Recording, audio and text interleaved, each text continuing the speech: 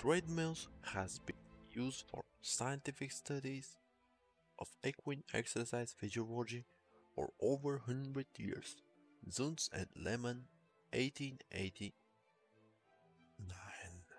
Chrisman and Cohn, 1998, described the use of horse treadmills in agriculture, manufacturing, and transportation, beginning about 1830, and also other animal-powered machines that have been used for over 2000 years.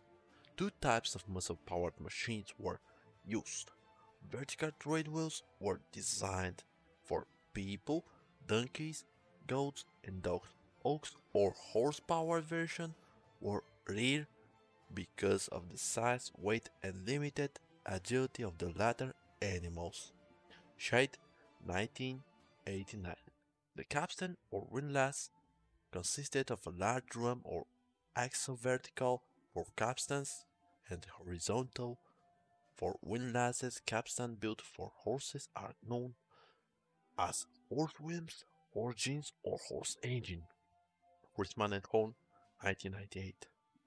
The earliest horse whims were used to turn rotary mills in Greece in 300 before Christ,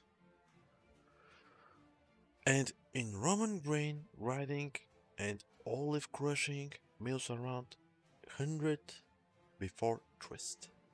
Horse-powered pumps were used in the 17th and 18th centuries to drain swamps and dredge harbors. Rotary horse, ox, and donkey machines were used for food production during the 17th and 18th centuries to mill grain, cut chaff, and etc. A mechanical thresher was developed in the 1770s, resulting in the use of horse whims on many Scottish and English farms. Horse whim boats. Prince Rupert, a cousin of King Charles of England, designed and built the first horse boat about 1680. This vessel used a horse whim mechanism and was powered by 4 or 8 horses.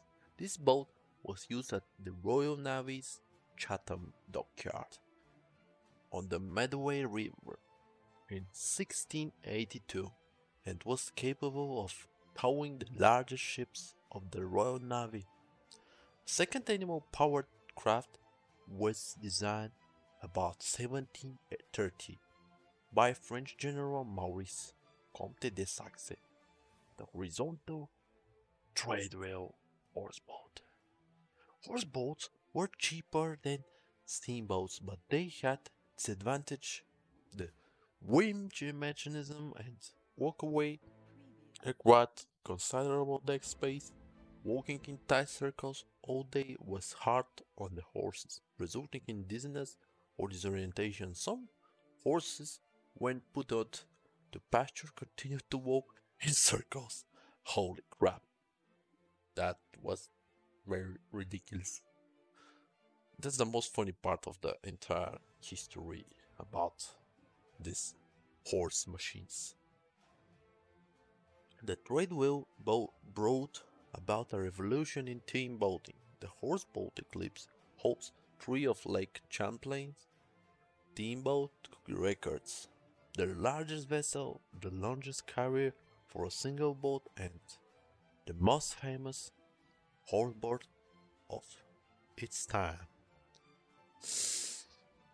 A similar machine was tested in England in 1838 as a substitute for steam engines on tracks that did not have enough business to support steam.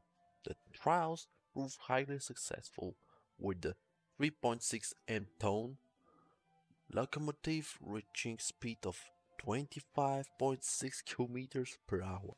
The locomotive impulsoria was invented in Italy in 1850 and has been demonstrated on the London and Western railway. Here's Rufus Porter's portable horsepower for threshing grain, sawing wood, and riding water.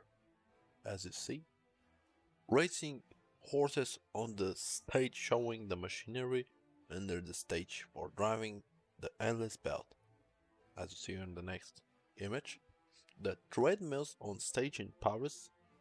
An article in Scientific American documents the use of mechanical treadmills for one of the hits of Messrs. Montreal and Blondel, Paris Port de Mer at the Verities Theatre. The scientific use of equine treadmills, the early studies of equine exercise physiology conducted at the end of the 19th century focused on energy metabolism with particular relevance to the work of the horse. The treadmill and accessories used by Brodin colleagues at the University of Missouri to study the efficiency of draft horses.